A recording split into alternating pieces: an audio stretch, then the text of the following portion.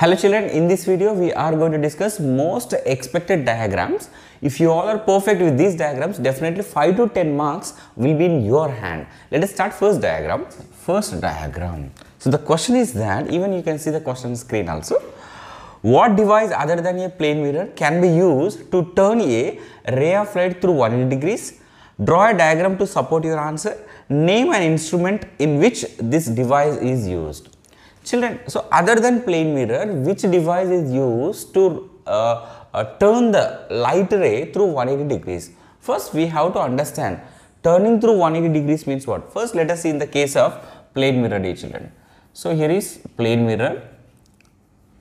If any light ray is incidenting normal to its surface, and already we learned that if any light ray is striking the normal to surface of plane mirror, it bounces back, its path is retraced, So children, if you can observe in depth this one, the incident light ray is coming like this, okay, and the reflected light ray is going back the same path.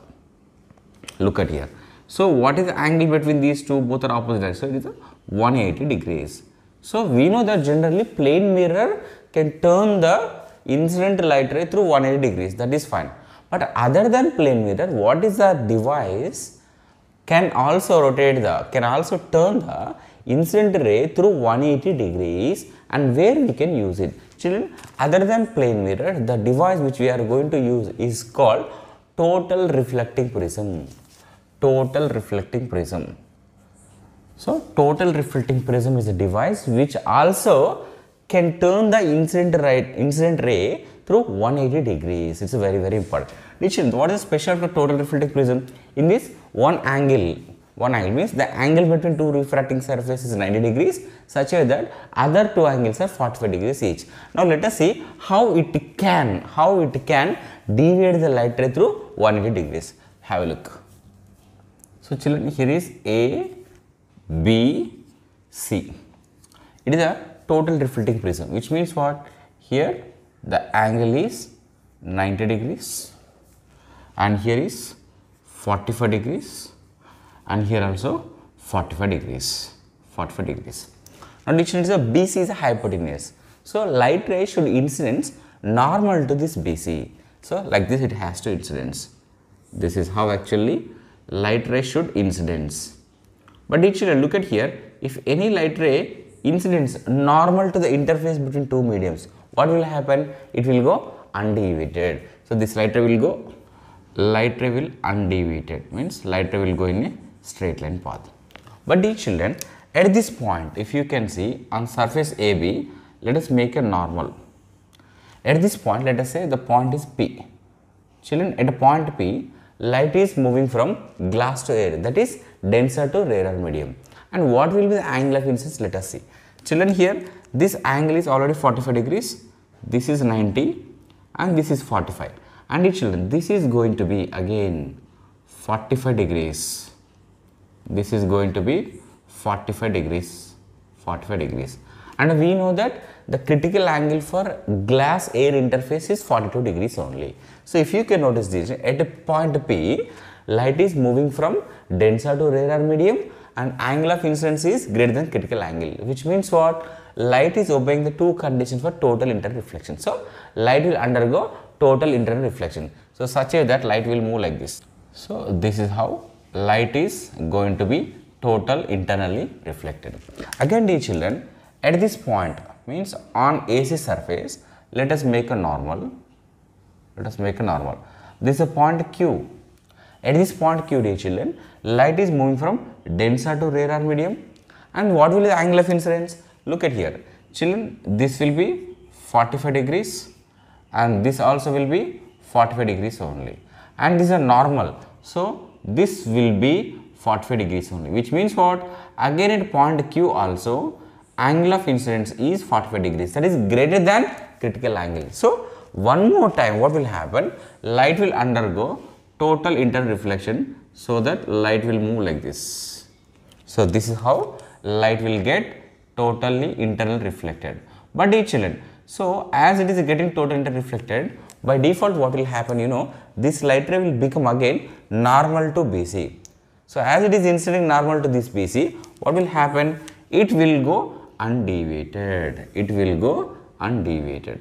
So children, this is how light is undergoing, light is deviated through 180 degrees. Look at here. So initially it is going like this, but after so much of process, what is happening? Light is completely getting deviated, means completely coming back. So it is a both are opposite direction. So it is a light ray is getting deviated through 180 degrees. So this is a case where we will use in a binoculars. Okay, children, copy it. Second most wanted diagram it is. Children, the question is, draw a VI graph for a conductor obeying Ohm's law, and what does the slope of VI graph for a conductor represents? Children, it is graph VI graph they are asking us to make VI graph. Children, it is very important. Here we have VI graph. Let us see even IV graph also. Both are very important. You should not get confused. Graph. But these two are we are making for what age, children? Ohmic conductors. That is the conductors which can obey the Ohm's law. For that, each children, VI graph will be like this. So V should be taken on, that is potential difference should be taken on y axis. I should be taken on x axis. I should be taken on x axis. So as it is obeying, as a conductor, like they are talking about the conductor which obeys the Ohm's law. So relationship will be linear. It will be like this. So that we will get a line, straight line which is passing through the origin. We will get. Decision for this. What is the slope? Children, slope means what is, children? We have to take a y components by x components, that is V by I. But from Ohm's law, we know that V is equal to IR. So from this, V by I is equal to what is, children? R, that is the resistance. So which means what? The slope of VI graph gives resistance. But even IV graph they did not ask, but let us see how the IV graph will be. So by this time I should be taken on y axis and here V should be taken on x axis. Let us see. So here we get a graph like this which is passing through the origin. Same graph we will get, same graph we will get. But let us see the slope of this graph, dear children. So slope is equal to y component by x component, that is I by V. Dear children, as it is V by I is equal to R, but I by V is equal to what will be? It will be 1 by R. That is what? Reciprocal of the resistance. So children, the reciprocal of resistance is called what? Conductance. Is called conductance. So this is VI graph and IV graph. Children, the graphs will be same only, but the difference is that the slope of VI graph will give you resistance, whereas the slope of IV graph gives you conductance. Copy it. Now we will see the third diagram, dear children. As shown in the figure, you can see the figure on screen also. AO is a ray of light incident on a rectangular glass block. Complete the path of the ray till it emerges out of the glass block.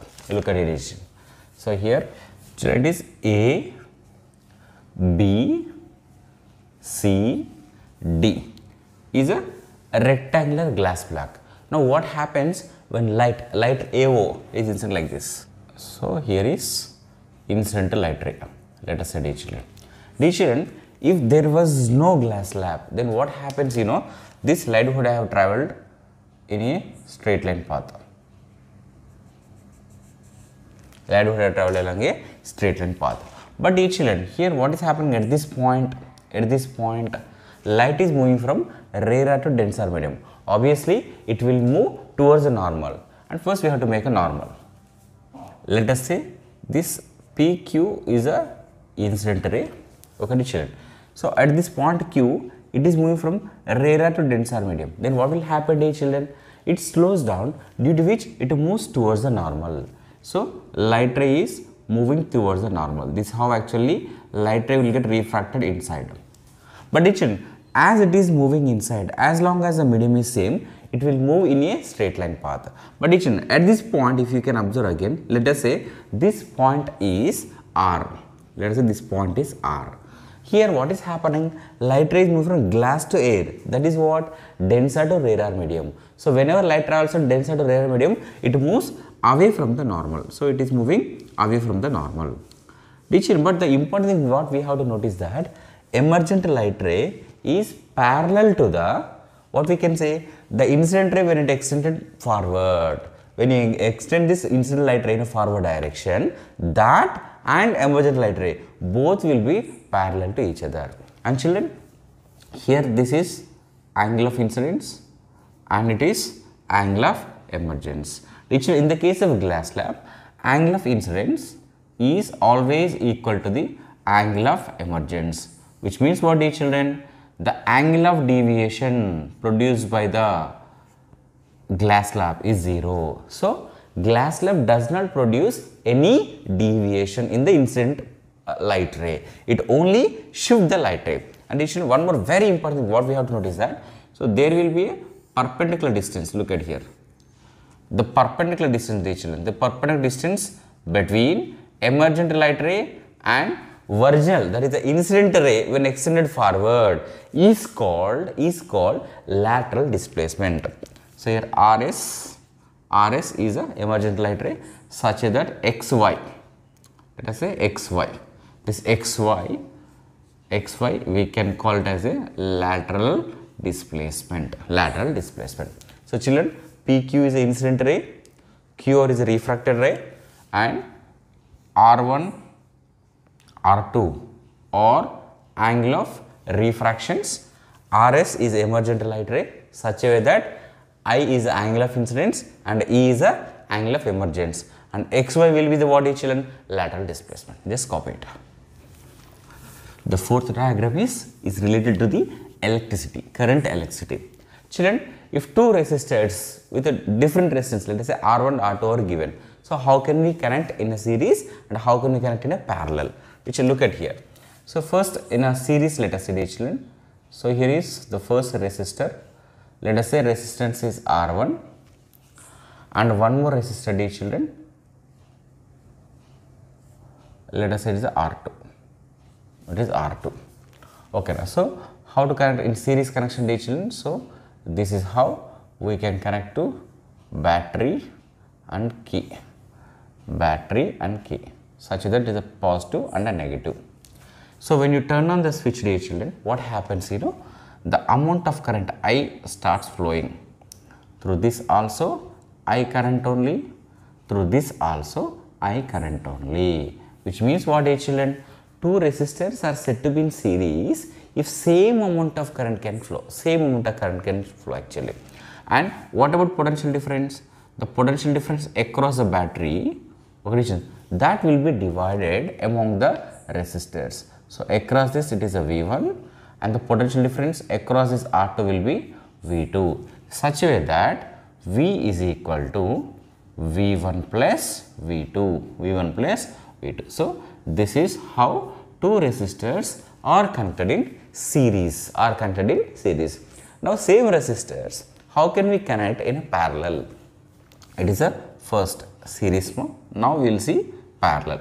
Children, here is the first resistor and as it is given is a R1 only, and one more resistor whose resistance is it is R2, and here look at here, both are connected. These two terminals are connected at a common point and these two terminals are also connected at a common point only. Again, these two are connected to the battery, again tap key. So, this is how both are connected in a parallel. Now, when you on this switch, what happens? Current starts flowing. So, let us say here I current starts flowing, but at this point what will happen? Current gets divided such a way that, let us say here, through this I1 is a current flowing, through this I2 is a current is flowing. Again, what will happen? Same amount of current will come. So, which means what we have to notice, the children, in a series connection, current will be same through all resistors, but whereas in a parallel connection, the current gets divided such a way that we can write like this: the total current is equal to the sum of the currents which are flowing through the individual resistors. So, I is equal to I1 plus I2. Then what about potential difference, dear children? So, whatever the potential difference will be there across the battery, it will be same, means across the R1 also it is V only, across R2 also it will be V only. So, two things we have to notice, dear children. In a series connection, what will happen? Amount of current will be same, but potential difference gets divided. Whereas in a parallel connection, current gets divided, but whereas potential difference across all resistors remains same. Now let us see the fifth diagram, dear children. It is given that a uniform meter rule balances horizontally on a knife edge placed at 58 centimeter mark when a weight of 20 gram force is suspended from one of its end, and draw a diagram to show the arrangement setup. So it's very important thing is that it is given uniform meter rule. So let us take first uniform meter rule. So let us say it is uniform meter rule. Let us say uniform meter rule is equivalent to what? 100 centimeters. We know that. Why I am saying means sometimes it is given uniform half meter rule also. So when it is given uniform meter rule, dear children, you should take 0 to 100 centimeters. 0 to 100 centimeters. Whereas if uniform half meter rule is given, we have to take 0 to 50 centimeters only. So now what it is given? It is given that it is balanced at 58 centimeter mark. So let us say, means knife edge is placed. Let us say this is 58 centimeter mark. So it is 58 centimeter mark, 58 centimeter mark. And they are asking us to even to put 20 gram force either of one end. Either you can put left hand or right hand. But with it is a common sense decision. We have to think. Look at here. This left side from O to this point, knife edge, the length of the scale is more. Whereas this right side length of the scale is less. So as the left side length of the scale is more, definitely as it is a uniform one, as it is a uniform scale, the weight of this portion will be more than that of this portion. Then what will happen? It will try to tilt in a anti-clockwise direction. It will try to tilt. What will happen like this? It will try to tilt anti-clockwise direction. To make it balance, what we have to do? We have to add the weight right side so that it will be balanced. So whatever the 20 gram force is given, dear children, that should to be added. That to be added and right side 20 gram force to be added. But dear children, so here where the total weight of the uniform meter rule will add, dear children. So as it is a regular body, obviously exactly at 50 centimeter mark only, what will happen? Total what will weight of the scale will act. Children, if it was like a uniform, what we can say half meter rule, so center of gravity will be exactly 25 centimeter mark. But whereas for this, the center of gravity means the total weight of the scale will act exactly at 50 centimeter mark. That is a W. So let us say this is 50 centimeter mark. So such that this will be R1 and this will be R2. So children, this is how actually we have to make a diagram for this given concept. So here once you can apply the principle of moments, then even you can calculate the weight of the rule. That is a weight of the uniform meter rule you can calculate. Now sixth diagram, dear children, and you can see just on the screen also. It is given that, incident light ray is like, it is incidenting as shown in the figure, and we have to complete the diagram till light ray emerges out. So let us make a diagram once again, whatever is given. So let us say it is A, B, C, D. So this is a rectangular glass slab which is given, and the light ray is incidenting like this. So this is how light ray is incidenting. But dear children, here one very important thing actually, the point where many students will get confused is that, so this is what actually light ray, some angle is given here. With what angle here it is incident, dear children? So this is given, it is a 42 degrees. It is a 42 degrees. Dear children, you should not forget one very important thing is, the critical angle for glass air interface is 42 degrees. Now what happens, many children, they think that now they take it as an angle of incidence, and they think that this is a point where light is moving from glass to air and angle of incidence is equal to critical angle. Then what will happen? They will take light ray like this. But it is wrong, dear children. Why? Because whatever is given, it is not angle of incidence. So first we have to find the angle of incidence. For that, dear children, at this point, let us make a normal. Dear children. So as it is completely, dear children, it is a 90 degrees. 42 is left. 40 is gone. So how much is left? So this will be the angle of incidence, dear children. So this is very important. Dear children, the angle between incident light ray and a normal drawn is called actual angle of incidence. Out of this 90, here 42 is gone. So here how much is left here? 48 degrees.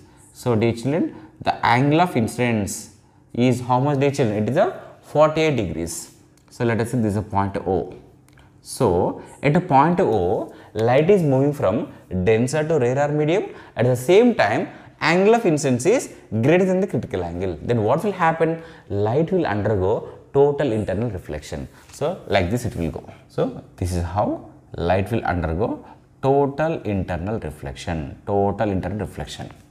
But again, what is happening? This light ray is going and striking BD surface. So BD is what? Again, separation between glass and air. So now at this point, let us say, at this point, let us make a normal in order to find the angle of incidence. In order to find the angle of incidence. Children, if you can observe here, it will be, so it will be 42 degrees, opposite angles, 42 degrees, and this will be, anyhow it is a normal, that is 90 degrees only, perpendicular, and here 90 plus 42. So how much will be left here? It will be 48. This will be now 48. As it is a 48 degrees, dear children, then what is the angle of incidence? So here this will be the angle of incidence. Dear children, this will be 42 degrees. This will be 42 degrees. It's a very important. Means, let us say at this point O dash, at this point O dash, light is moving from glass to air, that is denser to rarer medium only. But the thing is that angle of incidence is equal to critical angle. Children, whenever angle of incidence is equal to critical angle, what will happen? The angle of refraction will be 90 degrees. That is, light ray grazes the interface between the two mediums. So here BD is the interface between the two mediums. Then what will happen here? Light will go like this. So this is how actually light grazes the surface. So like this, light ray will go. This is what actually refractal light ray. This is refractal light ray. Such that this will be, dear children, will be how much? It is 90 degrees. And finally, this is how light ray will emerges out. Okay, dear children. So this is what actually. So here you should be very careful at this point only. Whatever is given is not angle of incidence. It is an angle with this interface and the incident light ray. From this we have to calculate angle of incidence. So here at a point O, light is undergoing total internal reflection, whereas O dash point, at this point, this is a case of critical angle. And next diagram is related to the pulley concept. So what is given here? Name the type of single pulley that has an ideal mechanical advantage is equal to, draw a label diagram of the pulley mentioned by you.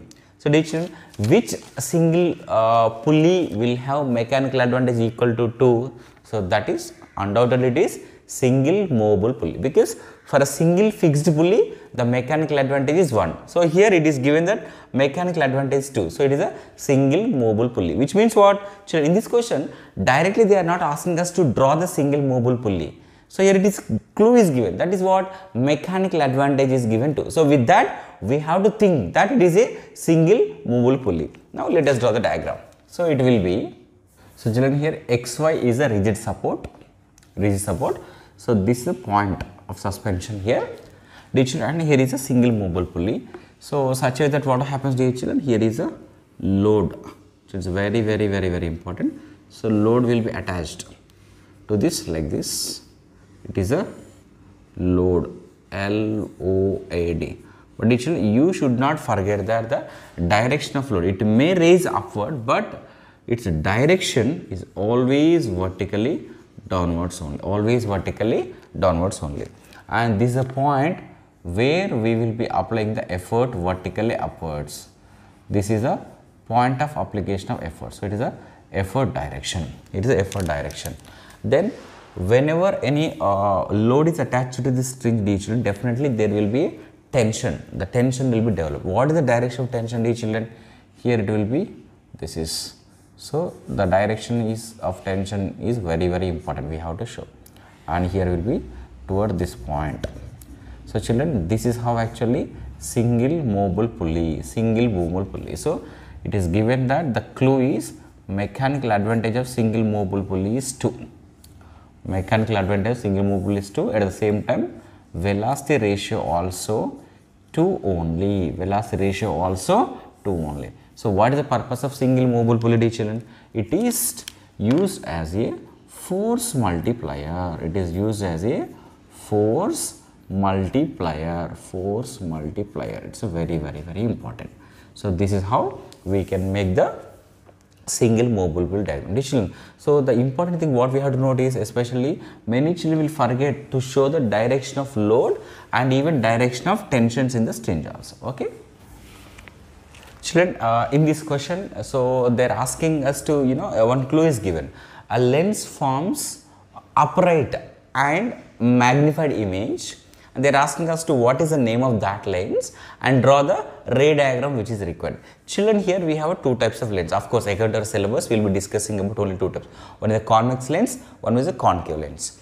The specialty of convex lens is that almost it always means in the first 5 cases it gives real image only. But whereas in the 6th case only it gives virtual image, and at the same time concave lens always gives virtual image only.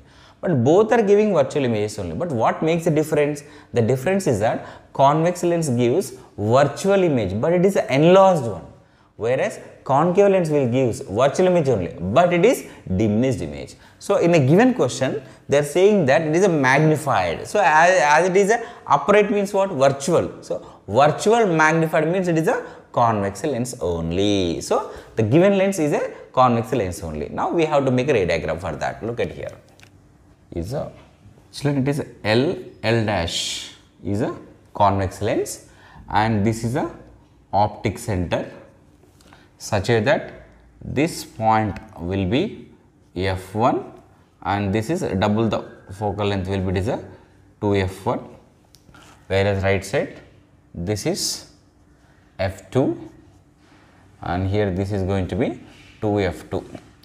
Now dear children, so in which case convex lens forms upright and a magnified image? So the case where object is placed between focus and optic center. So this is how actually here the object is placed. The object is placed between focus and optic center.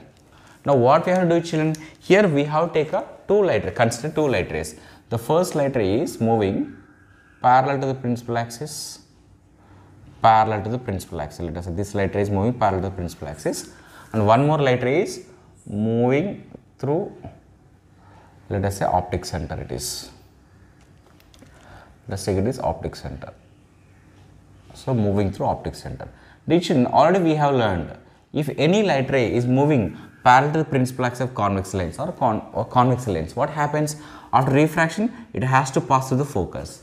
Whereas the light ray which is passing through the optic center region will go undeviated. So let us complete that light ray. This is first refracted light ray which passes through the focus, and second light ray, second refracted light ray, it will go undeviated. But thing is that, dear children, whatever we are getting, they are diverged light rays, and they can never meet. Then what we have to do? Whenever, dear children, two refracted light rays, the refracted light rays are not meeting, we have to extend back. Let us extend back. So when you extend back, dear children, this is a point where they are appearing to meet. So children, let us say with a dotted line. So this position will indicate with a dotted line, dear children. So means this will be the position of the image. This will be the position of the image. Look at here. So here A, B is the object, dear children, and here A dash, B dash is the image.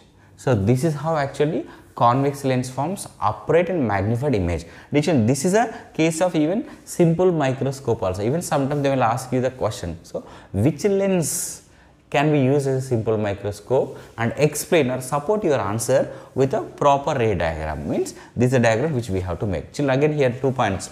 The light ray which is moving parallel to the principal axis always passes through the focus only, but whereas the light ray which is passing through the optic center will go undeviated.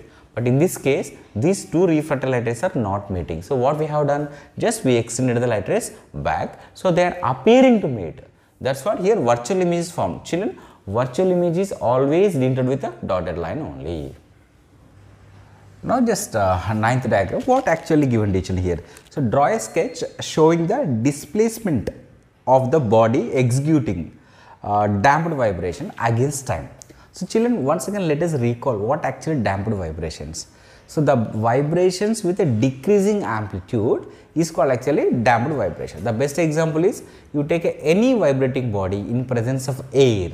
So will be making actually damped vibrations. So let us see how this. So children, here amplitude must be taken on y-axis, time must be taken on x-axis. Let us see once. So children, here is y-axis. Let us see on y-axis we are taking amplitude, that is a displacement, or else you can write it as a displacement. Children, here displacement is taken on y-axis, whereas here time we are taking on x-axis. Let us say here is a time. Let us take time. Teacher, to get the best diagram for this, like damped vibrations. So initially let us fix from here to here. Let us take some height. Example from here. For example, from here to here you are taking, for example, 10 centimeters. Same you take from here to here also, so that you will get the best diagram for this. Now, so look at, so this is how actually we are going to get. Finally, it is going to be 0. So if you can see the children, what is happening here? As time passes, what is happening? The amplitude. So this will show actually amplitude. The amplitude gradually decreasing. So why the amplitude is gradually decreasing? Because the body is vibrating in air, as I said. So there will be some external force. To overcome that external resistive force, dear children, the vibrating body has to spend some energy. So as some energy, extra energy is spent to overcome that air friction, external force. So what is happening? So the amplitude, so it loses its energy. So as it loses its energy, so what happens? Its amplitude gradually decreases. So this is how actually we can make a diagram. You can see here, so amplitude is as time passes, what is happening, dear children? So the amplitude gradually decreasing, and after some time what happens, finally the vibrations are ceased out, means the body stops vibrating also, because after certain time what happens, complete energy is lost. So what will happen? Then the body stop vibrating. So this is how actually we can make a sketch like a displacement, time versus in the case of damped vibrations. Yes, teacher, in this 10th diagram it is asked to draw the block and tackle system with velocity ratio of 4. It's very important, dear children. So here the clue is given velocity ratio. So velocity ratio is given how much, dear children? It is given 4. So the very important thing is that velocity ratio will give you the idea about the number of pulleys. So here as the velocity ratio is 4 is given, so you should think that in that block and tackle system 4 pulleys will be there. Children, what is a block, dear children? The metallic frame in which pulleys are arranged. So we have two blocks actually, upper block, lower block. Upper block is fixed, lower block is movable. What is a tackle? Tackle is a string which connects the number of pulleys in a different blocks actually. Now dear children, as the velocity ratio is 4, how many pulleys we should take? It is a 4 pulleys, dear children. 4 means it's an even number. Even number means what, dear children? In upper block and lower block, so equal number of pulleys will be there, which means what? In upper block 2 pulleys and a lower block 2 pulleys. Let us see here how the diagram is going to be. So children, here is a rigid support. So this is how actually it is the upper block and lower block. So here upper block just so here is fixed, okay children, and here is lower block. And one more very important thing is that actually, so whenever there are even number of pulleys, dear children, the hook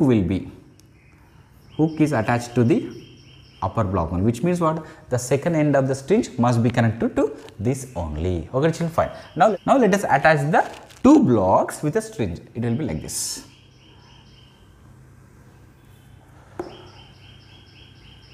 To this point, dear children. And dear children, this is a point where we will apply effort. And each and every segments of the string, dear children, so we have to show the tension. So each and dear children, here load is attached, and dear children, the load direction show vertically downwards only. So dear children, this is how actually we can make a block and tackle system with the velocity ratio 4. If velocity ratio 5 is given to children, means extra pulley is added. Where? Upper block only it is added. And one more very important thing is that children, here if even number of pulleys are there, the second end, the hook should be attached to the upper block only. If here odd number of pulleys are there, the hook should be attached to the lower block only. Okay children, so this is how actually we can make. So children, these are the most expected diagrams. So if you can practice these diagrams with children well, very if you have a good practice with these diagrams, not only for diagrams with children, even application based questions also you can get it. So hope you will have a great practice, and hopefully you will be doing the best in exam when these diagrams will be asked. Okay children, thank you so much, all the very best.